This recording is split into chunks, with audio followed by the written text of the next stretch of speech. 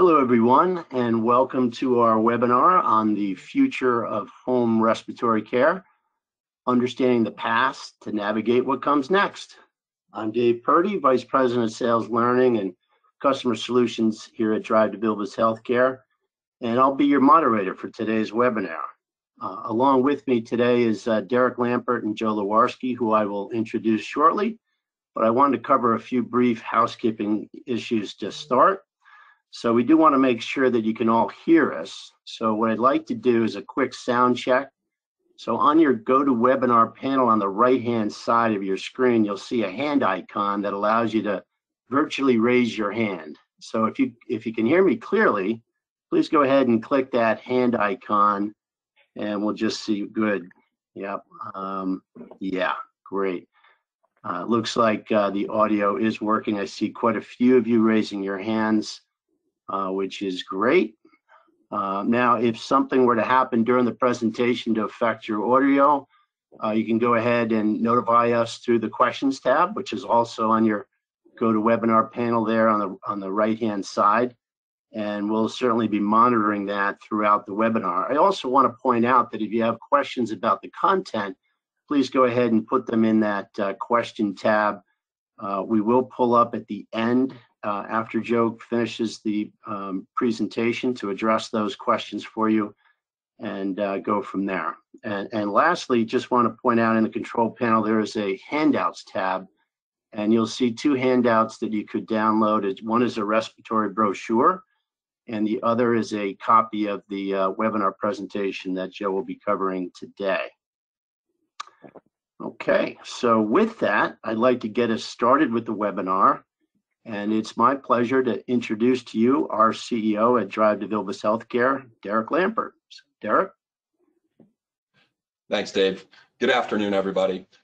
I just want to take a quick minute and say how thankful, appreciative, and excited we are that you all would join us for this webinar today. 8 years ago, when Drive had the opportunity to bring DeVilbiss into our family, we had no idea how special it would become. What's been accomplished out of a single plant in Somerset, Pennsylvania is nothing short of incredible. Supplying oxygen to over 100 countries, supporting countless lives in need during a pandemic that ravaged the world, allowing millions to age gracefully at home, and all while continuing to lead and innovate, DeVilbiss is without question DeVilbiss's secret weapon. 135 years is truly something special, something unheard of these days, with less than 1% of US businesses lasting this long, and most importantly, something to be extremely proud of. Thanks to everyone who is joining us today. We're extremely excited to have our very own Joe Lewarski, Senior Vice President of Clinical Affairs, here to talk about the future of home respiratory care in celebration of this incredible milestone for DeVilbiss. As most of you know, Joe is not only a registered respiratory therapist and fellow of the American Association for Respiratory Care, he's been an industry thought leader and advocate for nearly 40 years. With over 40 scientific papers, textbook chapters, numerous clinical and industry-related articles and white papers to his name, Joe's expertise and passion for our industry goes without saying. I believe I can speak for all of us in attendance today that we are very much looking forward to Joe's insights. So Joe, the floor is yours. Well, thank you, Derek, and thanks for that generous introduction. So I'm gonna leave the screen here so you only hear me and not have to look at me. And I do want to thank everyone for attending today. It's very humbling to see the numbers of attendees, particularly for a non-CEU lecture. And I want to say I've been part of the Drive DeVilbiss marriage, and now for 8.5 years. I came on board just at the beginning, and it's been one of the proudest opportunities of my career, and this is the end of my career, and as the twilight of my 40 years in the field. And it's just a real honor to participate in this organization and also to present to you today. So I'm going to go ahead and move ahead. So I guess what 40 years of doing this gets you is you're a historian. So I'm in a position to share the history. When I became a respiratory therapist in the 1980s, there were a couple of major brands that every respiratory therapist going through school was familiar with, and DeVilbiss was at the top of that list. You know, I used to joke they put a tattoo on your shoulder of DeVilbiss and Puritan Bennett. Puritan Bennett's no longer around, and DeVilbiss is the survivor of 135 years of innovation in medical devices. So it's really cool opportunity to have gotten a chance to work and be a part of this organization and share in this 135th year celebration. So getting into respiratory therapy and home care and how the two converged, it's a pretty humble beginnings. Here's some old photos that recognize the industry. It's been around a lot longer than most people think. I mean, a lot of the basic oxygen in the home and some other equipment started actually in the 50s and 60s, but it really didn't get organized because respiratory therapy as a profession didn't even get organized really until the late 60s and early 1970s. So I'm going to start with a kind of a rhetorical question. Is the development of the home respiratory therapy business and program the result of a collaboration of some of the best thought leaders and economic leaders working on a model of transitional care from hospital to home with these goals to improve patient care and clinical outcomes? So hopefully as we go through this, we'll answer this question for you, but I'm sure most of you already know the answer. So everything that happens in home care today is really a result of legislative activities that kind of created the vehicle that allowed for payment for much of the healthcare overall, but in particular our field of home medical equipment, home respiratory care. And probably the most significant piece of legislation was the Social Security Act of 1965. This was part of President Johnson's Great Society, and this law created the Medicare and the Medicaid program. So, which is interesting because it's a relatively young concept. I mean, 1965, since I was born before then, doesn't feel very old. So, although it's been around for quite a while now, this was originally created entitled the Health Insurance for the Aged and Disabled. Now all we talk about is Medicare, and then the Medicaid program was a secondary element of that, which was basically a collaboration between federal and state funding through federal grants to support medical assistance for individuals and families with low incomes and low resources.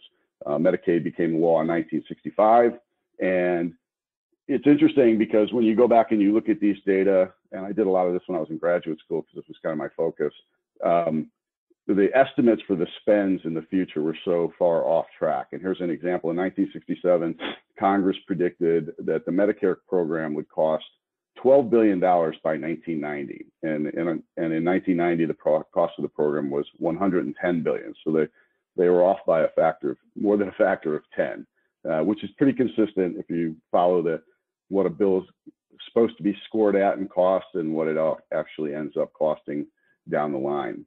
For most of you who've been doing home care, we know that Medicare and Medicaid are two of the largest purchaser or consumers of healthcare in the United States.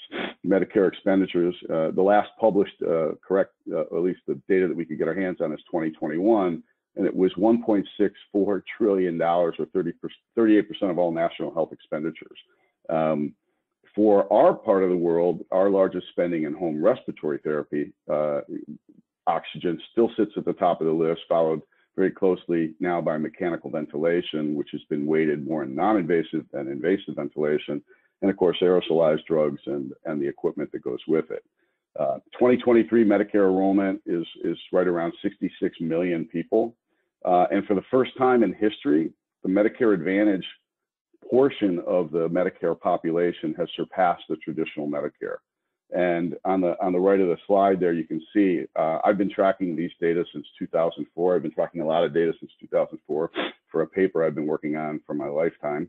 It hasn't been published yet, but you can see that the growth is pretty consistent year over year, and it tends to follow changes in culture and philosophy. So when I first started working in home care in 1990, there were very little Medicare Advantage. It was pretty much rejected by that population, which was much made up of the greatest generation. So people the World War II generation, and managed care wasn't very popular among that subset of individuals. But as baby boomers are aging and baby boomers came out of having managed care and health insurance as the standard for them, these programs were pretty recognizable to them, and they were familiar with PPO networks and limited networks. So it seems to make sense that the enrollment is growing consistently. That may be good or bad. There's a lot of press around Medicare Advantage tweaking the rules of the policies that traditional Medicare has set in place for coverage and payment policy. So that story is yet to be played out as we continue to see the shift. But that shift also makes it hard to get good data, because Medicare is really one of the only organizations that publishes utilization data about, for example, oxygen utilization and other home medical equipment. And once it gets into the private sector or into the Medicaids, we kind of lose visibility to it. It's a little harder. So it's a much more difficult task in gathering accurate data about utilization by HCPCS code or by CPT code and things like that. In 2023, Medicaid and CHIP enrollments is over 91 million. So if you combine those, we've got over 157 million people in the United States covered by one of the federal or state combination programs. So that's almost half of the people in the United States. So when we talk about government-sponsored healthcare in the future, we're halfway there, if you really think about it. And if you were to throw in the number of federal employees and military and other individuals that have government tax dollars funding their healthcare, we're well over that number. So the term that most of us don't like to use much anymore, durable medical equipment or DME company, that definition came from the statute and the law and all of the regulations, and that's how we're defined. So the definition in the policies and in the legislation is equipment that can withstand repeated use, primarily and customarily used to serve a medical purpose, and isn't generally useful to someone if they don't have an illness or an injury. And of course, it has to be appropriate for use in the home. And the unfortunate part, you have to remember this stuff was developed in the early 1960s, passed into law in 1965. There wasn't a whole lot of thought about clinical services and what would be needed to support the technology. And if you think about where technology was in 1965, 1967, the state of the art wasn't what the state of the art is today. Microprocessor-driven ventilators and portable oxygen concentrators and home infusion pumps and all of that wasn't in the minds of the authors of this legislation. So if you look at our industry historically from the 60s through the early to mid 80s, maybe even up to the later 80s, it was relatively small, and we were very fragmented, kind of considered a cottage industry. And most of the things were based around the rental of these durable items. So your beds, your wheelchairs, some bath safety, and then of course, respiratory was a big part of that as it came into the 80s and early 90s, as home oxygen became more of a standard practice. One of the challenges that we faced in looking backwards is the statute basically dictated the payment rules and a little bit about policy. But as far as, oversight, there wasn't a lot of standardization. There weren't the accreditation agencies such as the Joint Commission, ACHC, and the others. They didn't exist yet. And so when you saw one durable medical equipment company, you saw one, because they might be doing things very different from the company down the street. And really what drove a lot of the behavior in a given market was when there was competition and those companies were competing for the opportunity to do business with the hospitals or the doctors or the clinics that were referring those patients. So a lot of the companies actually came out of, were an extrapolation of another business that had the infrastructure to do deliveries of bulky, heavy metal things in the home. So there were, A to Z rentals actually rented. You could rent a backhoe and a hospital bed at one point in time. Ambulance companies were in the business at times. A lot of the oxygen was initiated out of industrial gas companies. So the same guys making welding gases and other gases were also producing the oxygen and then delivering. And to this day, in many parts of the world, the industrial gas companies, the Linde's, the Praxairs, Air Liquides, they are the oxygen suppliers, the home oxygen suppliers in many other parts of the world.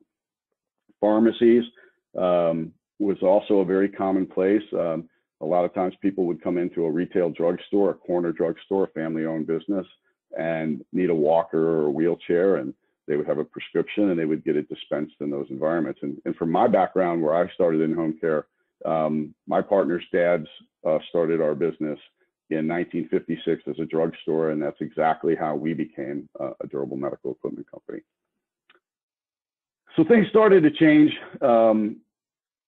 in the 1980s, and what, you know, the movement from providing care almost exclusively in the hospital to providing care outside of the hospital started as a result of some additional legislative changes. And the first was or regulatory changes. In this case, it's in 1983, the introduction of diagnosis-related groups, also commonly known as DRGs. If you're not familiar with DRGs, DRGs are the prospective pay methodology that was created for hospital systems that combined ICD-9 or now ICD-10 codes and CPT codes to predetermine what the facility would get paid by Medicare for a given hospitalization. So let's say, for example, COPD with pneumonia would be a coded number, an ICD number of 109.2, and that would be tied to a DRG, which would say 5.5 days. And so the expectation would be you would treat this patient and have them ready for discharge appropriately in 5.5 days. When I started working in healthcare, a COPD admission average was 14 to 21 days.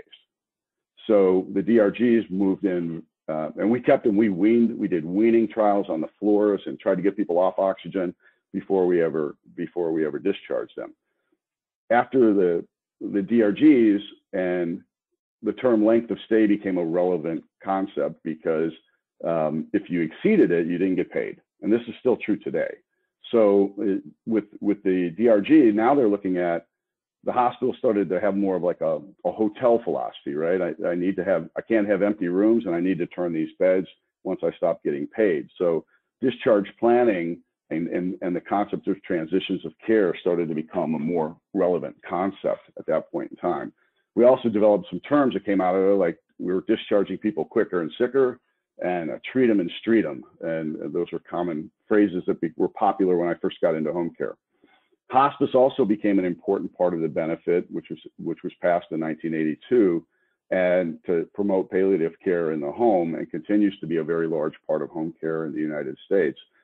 And hospice, if you've been in the hospice business, and I know many of the home equipment providers are, you know that they're pretty large consumers of equipment as they work to keep patients comfortable in these last days of their lives.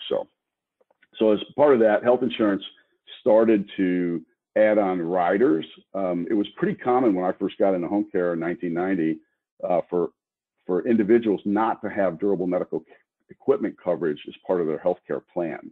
In fact, Kaiser, which in my geographic area, Kaiser, about 50 to 70% of the Kaiser patients in the early 90s didn't have a DME rider. So they had to pay cash if they needed durable medical equipment. That obviously has changed significantly since then.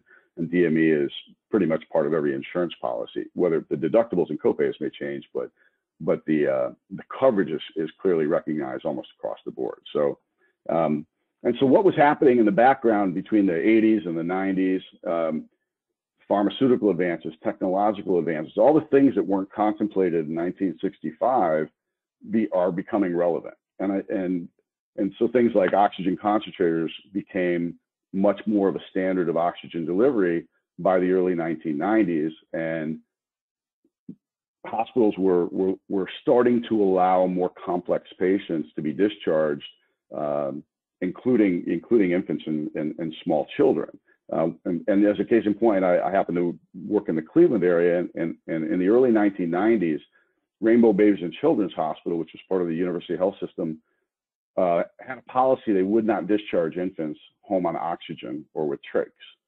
And so there were children that were staying in the acute care facility for 9 or 10 months at times.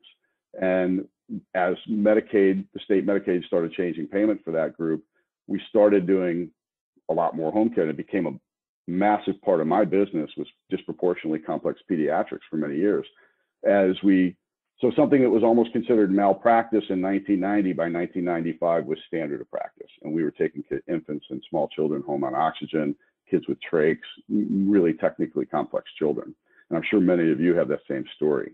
So from the 90s forward, we kind of started evolving into what we are today, where we're managing chronic care and technology and the dependency in the home. Home oxygen, for many of us in respiratory, was the catalyst that got respiratory therapy active in the home care world. So this is really where many of us found employment as we left the hospitals at different points. Mine was 1990, and the first seminal study that really demonstrated there was a long-term clinical benefit of treating chronic hypoxemia with oxygen came out of the 1974 Sugarloaf Conference, which was kind of the first conference to really look at evidence-based approaches to pulmonary medicine. And out of that conference came a couple of things. One, the identification that intermittent pulmonary positive pressure breathing treatments, IPPB, which was a major part of respiratory therapy in the 70s, 80s, and up until the early 90s, was kind of a worthless therapy, and we needed to stop doing it. Also, there was the contemplation that we need to treat chronic hypoxemia in patients with chronic lung disease because it could improve survival. And the most famous study coming out of that work was the nocturnal oxygen therapy trial, commonly known as the NOT study, which was published in the Annals of Internal Medicine in 1980. And in that photograph on the right of the slide is Dr. Thomas Petty standing next to one of the early oxygen concentrators. Now, Petty's a pretty tall guy. I had the incredible opportunity to work with Tom on a number of projects over the years in the 5th and 6th consensus conferences on long-term oxygen. And he's about I think he was about 6'4", so you can get a feel for how big that wooden oxygen concentrator was that was seated that's next to him as he's talking to that particular patient. There was a concurrent study that was run in the UK called the British Medical Research Council Working Party on Long-Term Domiciliary Oxygen for the treatment of chronic hypoxic pulmonale, more or less patients with chronic lung disease and also some cardiac involvement. It was a smaller study, but it ended up being a longer study. But these two studies both concluded that if you treat patients who have chronic hypoxemia as a result of chronic obstructive lung disease with oxygen therapy, that you can improve survival. And the summary of those two studies, which are still the most referenced studies supporting the use of oxygen therapy in the home today, is right there. It's the medical necessity criteria that we're also familiar with, a PaO, the qualifying criteria for going home on oxygen, a PaO2 of less than 55 millimeters of mercury or saturation less than 88%, when you're in a quote chronic stable condition. Those came directly from the NOT study. That was the entry criteria to qualify for oxygen going home, was being healthy in your best stable condition and seated in a chair, 20 minutes rested, and your blood gas had a PaO2 of less than 55 or your saturation, which there were no pulse oximeters. So this was saturation measured through laboratory procedure as opposed to pulse oximetry. It was co-oximetry. So that's the background on oxygen. And the first national coverage determination, the NCD, was introduced in 1987. And then subsequently, the fee schedule and monthly rental amounts were standardized in 1989, which came out of I'm not going to go through all these in detail because there's a lot here and we have a lot to cover, but no money, no mission is always the philosophy in healthcare and just about everything else in business. So when as the money changed, the mission changed, and many of these acts or legislative and or regulatory changes impacted the money, and that's typically how they try to control utilization. So over 87 was the Federal Nursing Home Reform Act, but included in that act was the new DME fee schedule, because before you got a percentage of what you billed, now the fee schedule told you what you're going to get paid. And they also introduced what was called the modality neutral oxygen payment. Prior to the over 87, oxygen was paid for by consumption.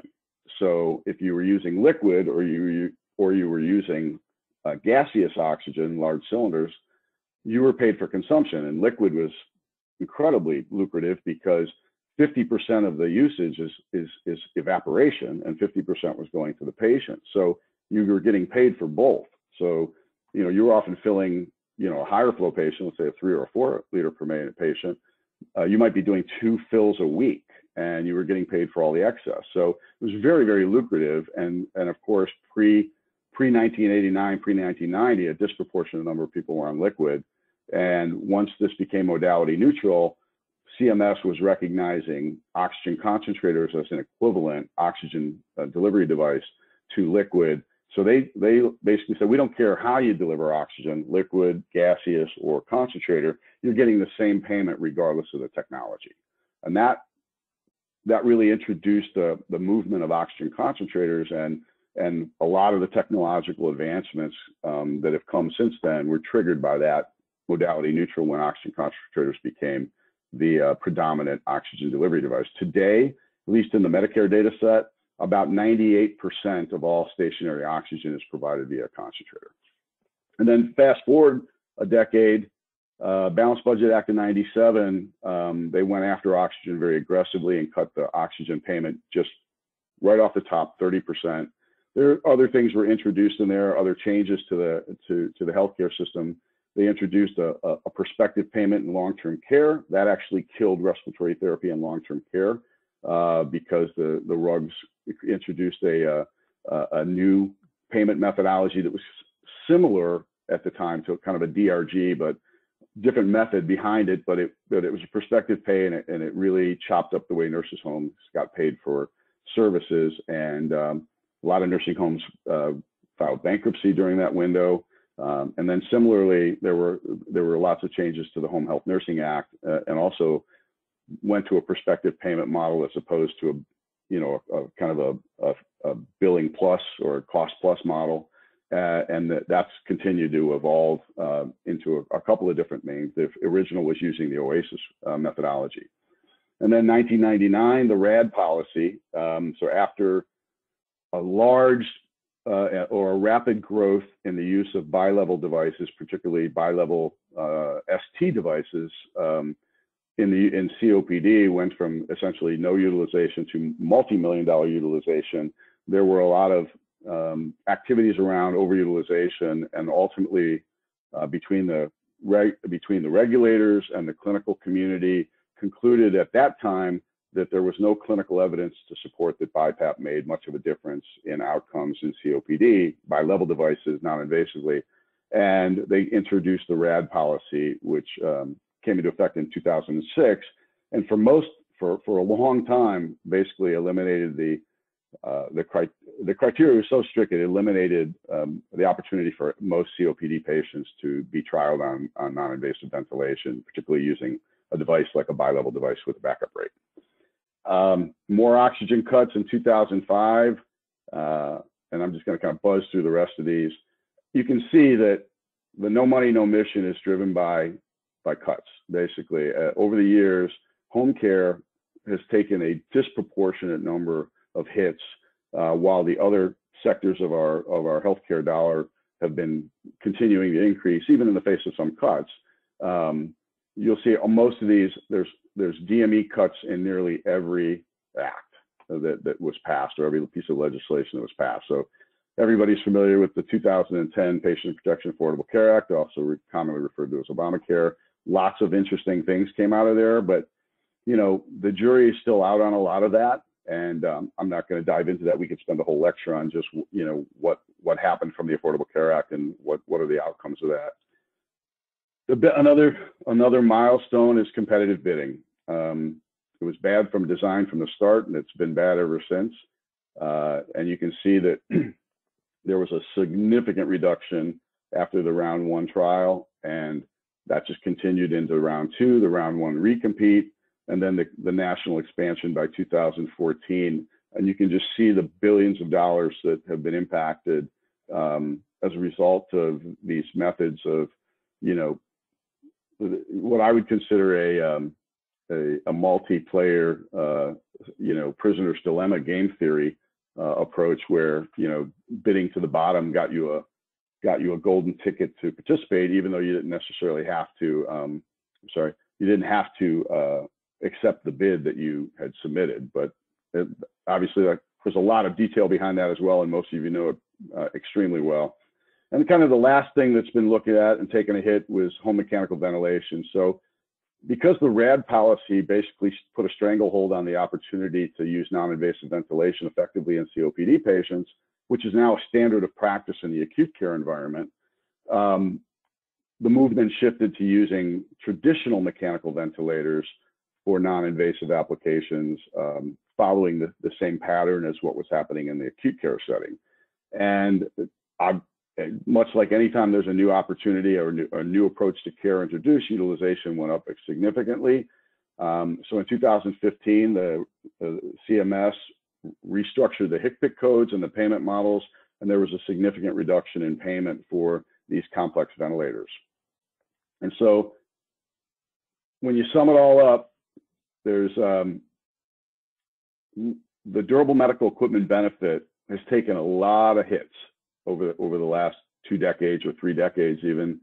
And you can see in these that we've never represented a very big piece of the overall spending pie, yet we're frequently take the greatest hits as a proportion of our expenditure. So you can see year over year, our spending actually goes down, even though utilization may be going up. So that means you're doing a lot more work for a lot less money. And over here, this was actually, I think I stole this from an AA home care document, which was derived from CMS information. You can see throughout all of that era of cuts and legislative changes and regulatory changes, that orange line there at the bottom represents DME. And you can see, well, almost everyone else was trending at least upward a little bit, home health the least. Everybody else saw continued increase in expenditures, and we stayed flat or slightly down in comparison to every other area of healthcare. So why are we spending so much time talking about it? Because there's a lot of unintended consequences, and respiratory therapy has been hidden behind all of this, and the changes that have impacted respiratory therapy are a direct result of the changes associated with the payment methodology. So NCB, as I said, was a multiplayer game that was poorly designed from our perspective, but brilliantly designed from CMS's perspective to get the outcome that they sought, which was a race to the bottom and elimination of home medical equipment providers. And both happened. Reimbursement went down dramatically, as low as $77 a month in the lowest bid market, and the number of suppliers has declined exponentially over the last 8 to 10 years, with some markets seeing more than half of the suppliers leave the business. Now, some of that is through acquisition, so those were absorbed into larger companies, and some was companies just went in a different direction and found another way to make a living.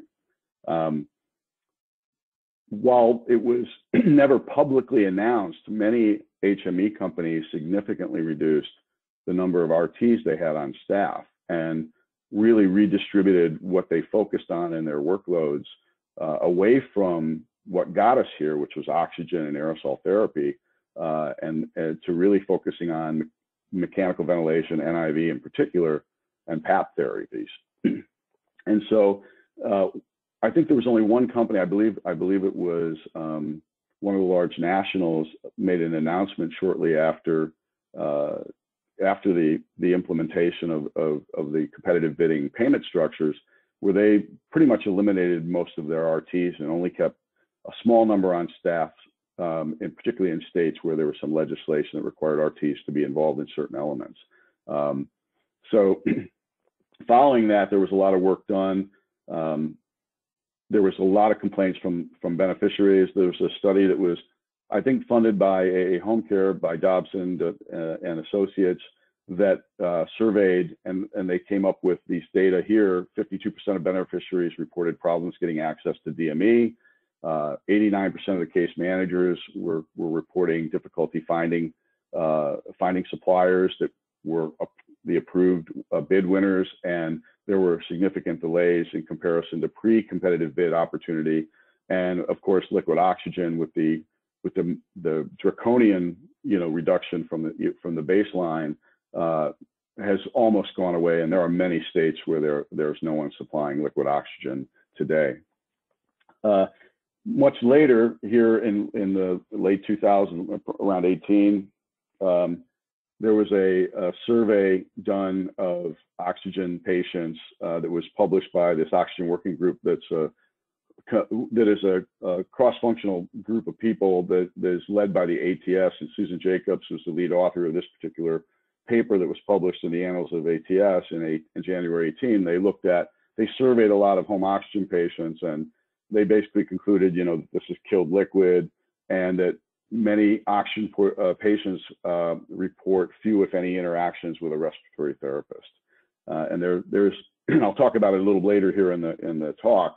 There's some legislative efforts underway to try to remediate some of that. So to answer the question, no, this wasn't a well thought out strategy. There were no Harvard and Yale economics majors trying to design. We kind of fell backwards into home respiratory therapy, not all that different than we fell back into respiratory therapy when we went from oxygen orderlies to inhalation technicians to inhalation therapists to respiratory therapists. So no, it wasn't well thought out, and we've been kind of making it up as we've gone. And there's been good elements of that, some incredible work come out of that, and then there's been the downside, which is a result of lack of standards, lack of regulations that defined and protected us. So where are we, and what was home respiratory therapy intended to do? When I started doing this in 1990, the respiratory therapy departments at all the major hospitals in my market controlled the discharge of respiratory patients. There weren't case managers and care management departments yet. That was yet to come. So we would make our sales calls to the respiratory therapy departments and form relationships with those respiratory therapy departments. Many times we hired people from those respiratory therapy departments to follow patients, and they would send those referrals to the companies they believed matched the level of care that they expected based on what they did in the hospital. So we used to, when I started in home care in 1990, respiratory therapists visited every oxygen patient once a month.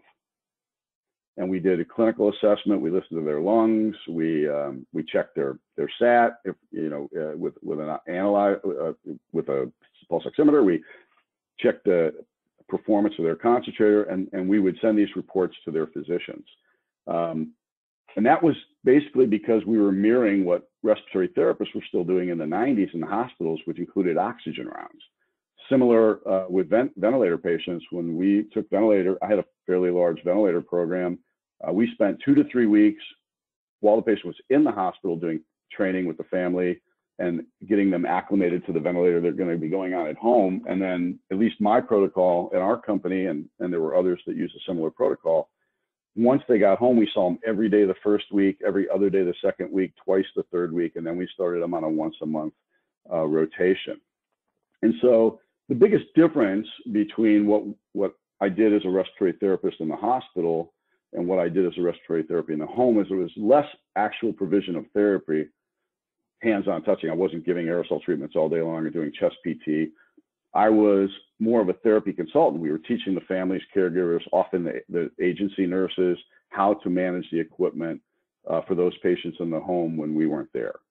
And for a long time, one of our greatest challenges was there wasn't a set of standards to look to. We are all doing our practice based on what the local hospitals that were giving us a business practices were. And a number of years ago, I wrote a paper on tracheostomy care, for example, and when we were looking at the literature and looking at a clinical-based, an evidence-based approach, there was no evidence-based approach to trach care in the home. It was all based on local behaviors, local beliefs of the hospitals that were sending you those patients. So there wasn't a standard methodology or process the way we manage trachs, frequently of trach changes, trach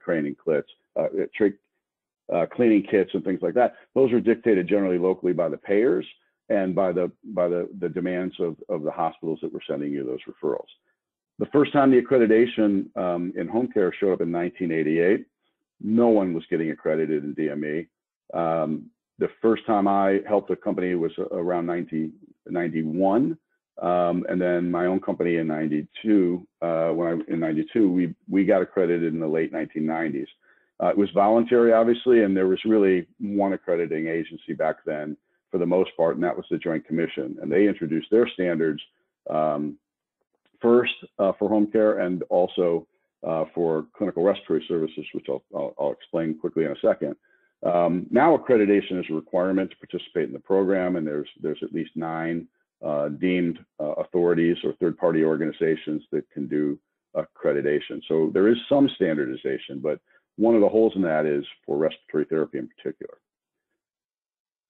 So what are we haunted by, and why aren't we getting paid for respiratory therapy, and why isn't it called out as a demand?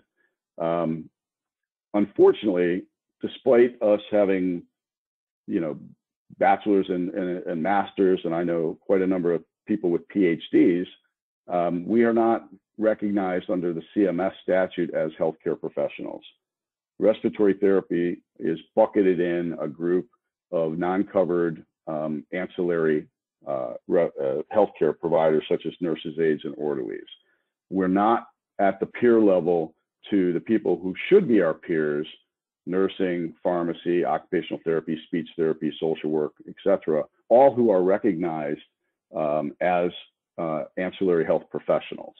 So we are in a kind of a no man's land zone where they know who we are and what we are, but there's no mechanism to pay us because we don't meet the criteria as a healthcare professional. And even to pour salt in that wound, in the oxygen policy, where they know respiratory therapists were used very intensely for many, many years, they specifically have called out in the NCDs and the LCDs that respiratory therapist services are not covered under the provisions of oxygen. This benefit is solely for home oxygen and equipment and does not include a professional component. And so there's no place for us to check a box and say that the therapist did this procedure today and there's a billing code to support it and you get paid X. We are not recognized under Part A. In the hospitals today, respiratory therapy departments exist, but they are cost centers. There's no revenue generation that comes solely from the work the respiratory therapist does.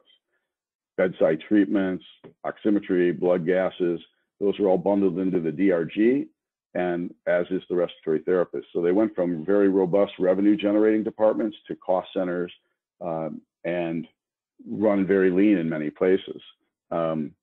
Over the years, there have been, the American Association for Respiratory Care has introduced a number of pieces of legislation to try to get respiratory therapy recognized as a profession under either Medicare Part A or Part B, and those efforts were unsuccessful.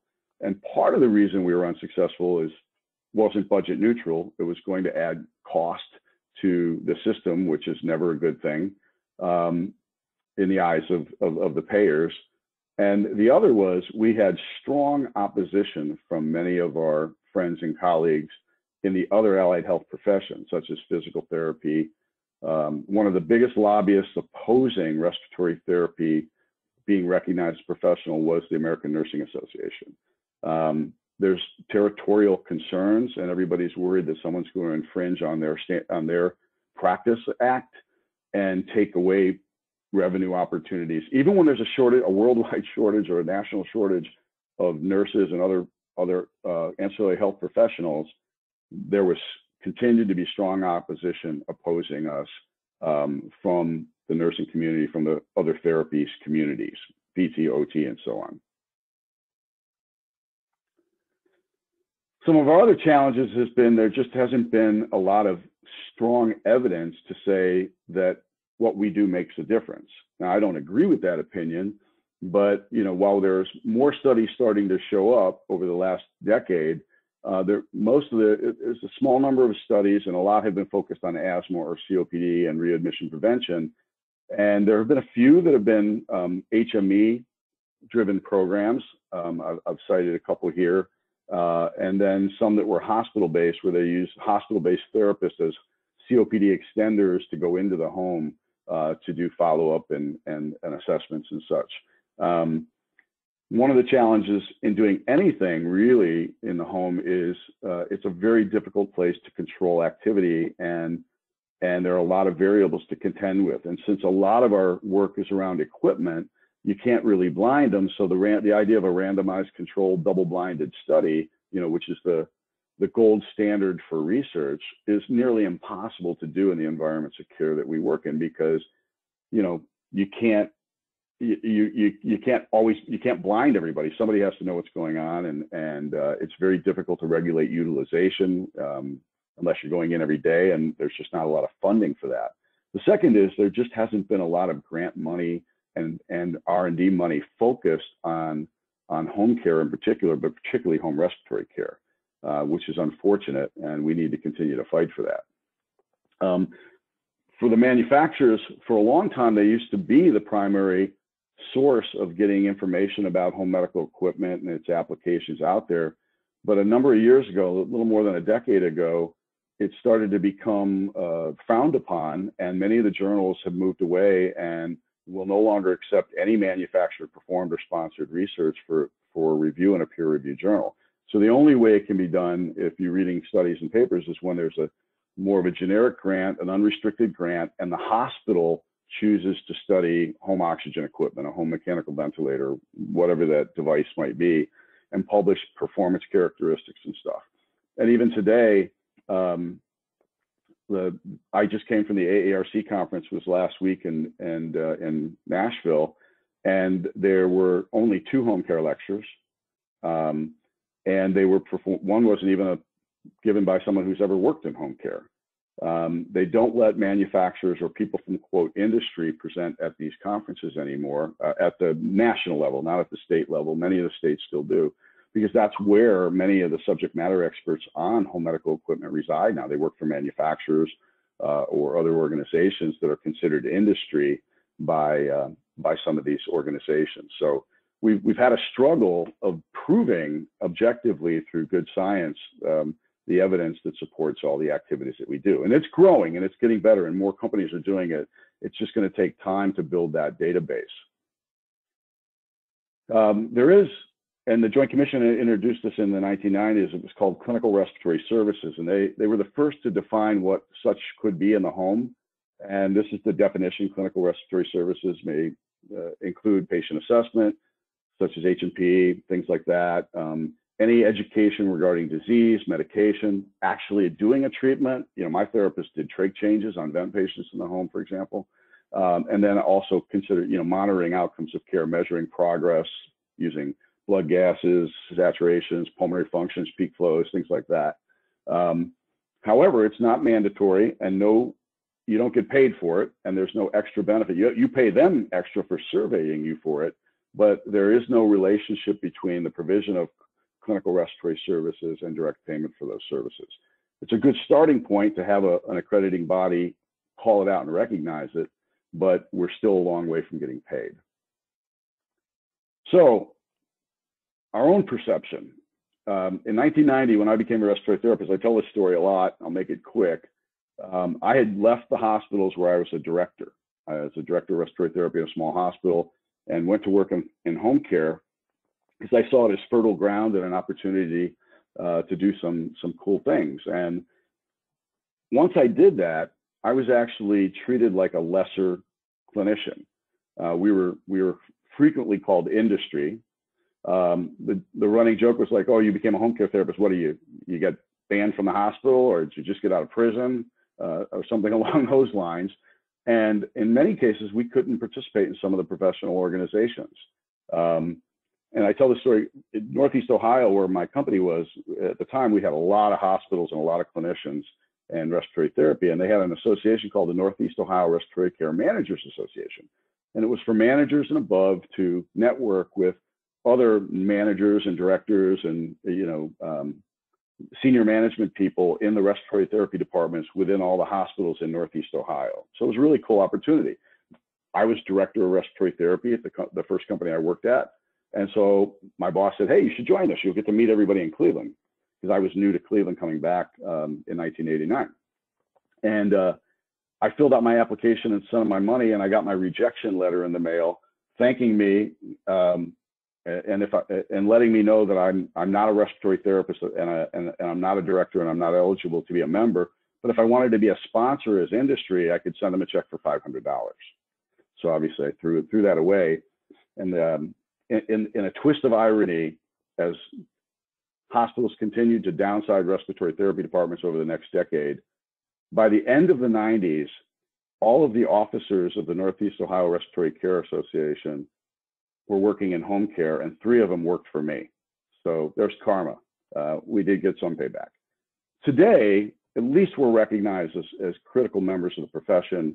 We did have a home care section for many years, and at the AARC, I had the pleasure to serve 5 years as the home care section chair. I sat on the board of directors representing home care at the AARC. We had people in a lot of leadership roles at various organizations from AA Home Care. Even today, Tom Ryan, the leader of AA Home Care, is a respiratory therapist. The home care steering committees for ACCP, we had respiratory therapists from home care, NAMDARC, which is no longer around. Many of us have been able to become fellows, and lots of home RTs have published and have gotten to speak at many meetings, albeit not necessarily at the national meetings anymore. So the modern RT is an educated, skilled professional, but yet we're still fighting for that recognition. It's not quite as bad as my first walk into it, but we're not where we need to be. When I started in home care, the past was my daily workload. So as I said, we set up and followed every oxygen patient, including clinical assessments. Later, when conserving devices came out, we titrated every patient. We set up every aerosol and actually did the first treatment with them in the home. Infant apnea monitoring, which is pretty much gone today, was an important part of getting preemies that were still having apnea prematurity or evidence of apnea prematurity going home on apnea monitors. Many of the kids I was with in the NICUs were going home on other therapies as well, some with trach, some with tube feeds, some on oxygen.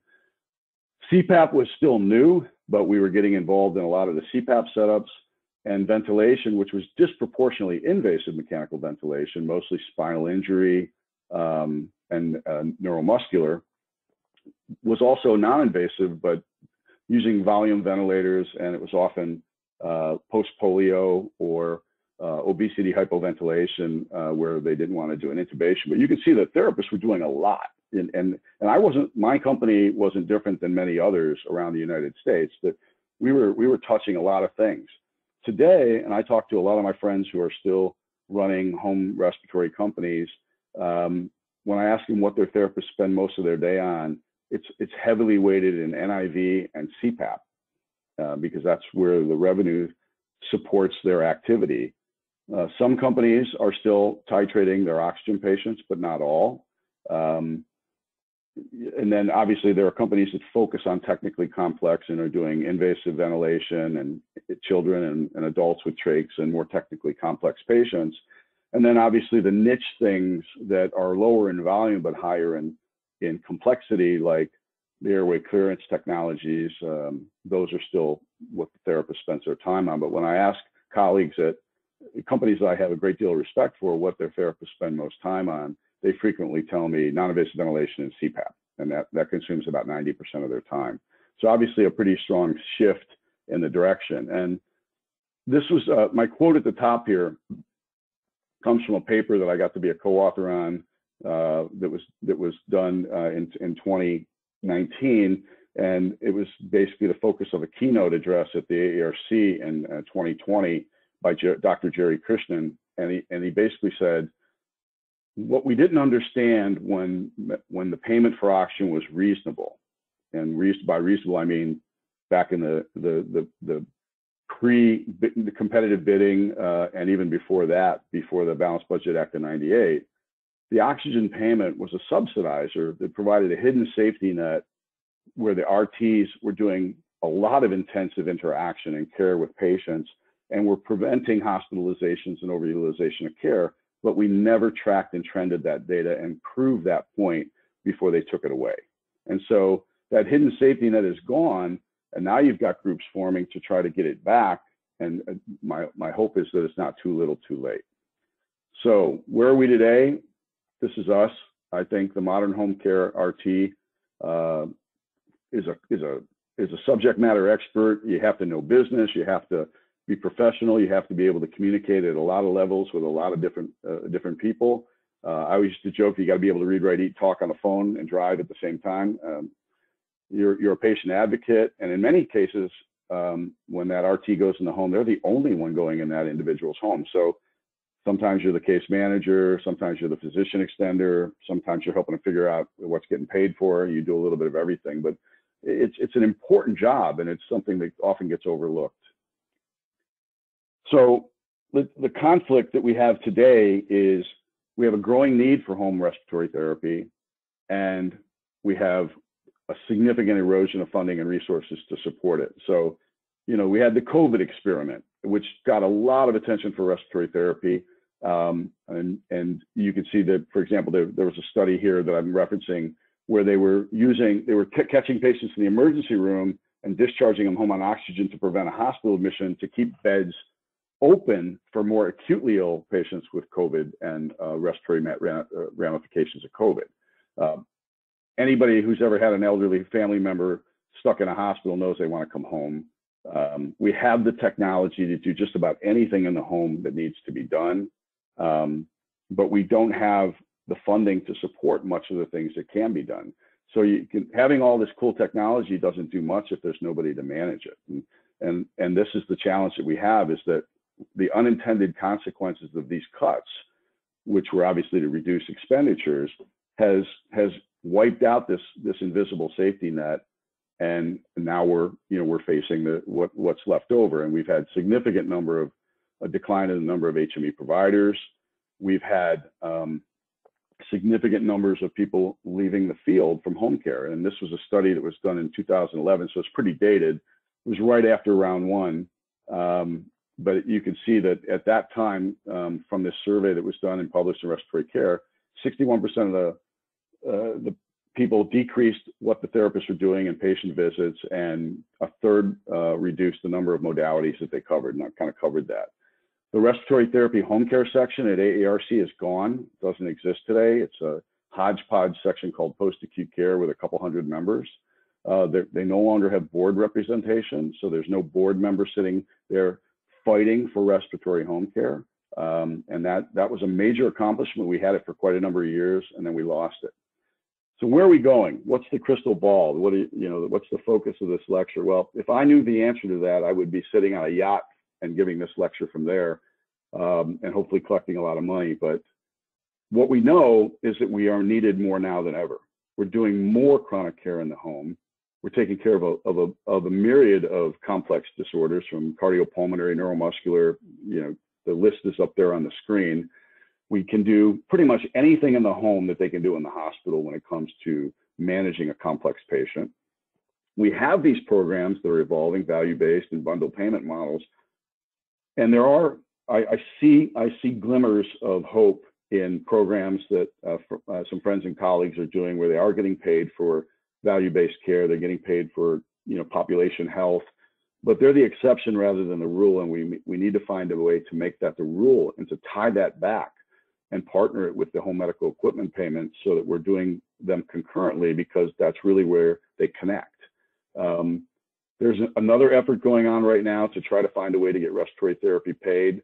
There's no subsidization through the equipment anymore. You can't really subsidize doing true home respiratory care based on what you're getting paid for the rental, the purchase of the equipment. Keeping them in the hospital is not a benefit. It's not good for the patients, and it's clearly the most expensive place you can provide care. So there are a number of activities going on. I would encourage you to look into them. The ATS, College of Chest Physicians, AARC, are promoting a piece of legislation. I'm not sure this is the solution. They have a 4 pillars effort going on, where they want to bring liquid back and have it paid more for it for high flow patients, which they haven't really properly defined, in my opinion. They want to design and standardize the care better, and then they want to find funding so that RTs are interacting with not just all oxygen patients, but all patients getting respiratory therapy. So I hope it's not a glim look at the future, but recognizing that there's opportunity. We just have to, buckle up your helmet, put your mouth guard in, and plow forward, because it's not going to be an easy path to keep the trajectory that we started with in respiratory therapy, where it became a major part of the health system. We're kind of caught in the weeds right now as we're fighting for identification and payment and justification. So with that, I'm going to wrap up and thank you all for attending this afternoon. I hope there's some time for questions, and if you can, we appreciate the business that supports what we do, and please take a look at the technologies that we offer, particularly oxygen, which is DeVilbiss was invented its first oxygen concentrator in 1978. So thank you all for listening and for the time you've given us today. Great, thanks, Joe. There were a few questions that came in through the panel, and I just wanted to see if potentially you could address those. One, there was a comment and then a question around your slide on the AARC conference. One was around they're no longer, it's tough to get, I guess, approval to go to those because it has been a lack of presentations. And then a subsequent follow-up question was, what presentations would you like to see or would you recommend at the AARC conference, Joe? Well, that's great. As far as the funding, I think the best way to get more home respiratory programs focused is to contact the AAR. One, be a member, and two, complain. I have a call on Friday with the Chief Operating Officer of the AARC, specifically for that purpose, is to let him know how disappointing it was to really have no lectures in my area, and that the quality of at least one of the two lectures wasn't up to par, and that we're discounting or a significant part of our profession. So, and I recognize if there's no lectures, it's hard to get funding from your boss to go to a conference to go learn something novel when there's nothing on the agenda. What was the second part of the question, Dave? That was pretty much it. You hit it. I think they were saying, what home care presentations would you like to see? So if there are any specifics there, Chris was looking to, make submit a proposal on that. So sure. If you're doing something novel out there and you're getting paid for certain services, or you've got an agreement where you're taking risk on something and you're using respiratory therapists to offset that risk, talk about it, write it up, put it into I'm happy to help you. I've given a lot of lectures over the years, and I know I was on the AARC's program committee for a few years. So I'd be happy to help anyone put together a proposal for a talk. And if you don't want to give the talk yourself, help you write it up in a way that they can find a speaker that would be appropriate for it. And we'll make sure you have my contact information at the end of this. And you can find me here, Lewarski@drivemedical.com. Very good. Thanks, Joe. I think in the interest of time, we'll leave it there. There's a few more that we can address individually on email. Okay. But with that, I'd like to wrap up the webinar and want to, again, join Joe in thanking all of you for taking your time out of your day to join us for this webinar today. We hope that you found it insightful and informative. And as we end this webinar, there'll be a short survey. We encourage you to give us your feedback. We very much look forward to reading it. And have a great day, everyone.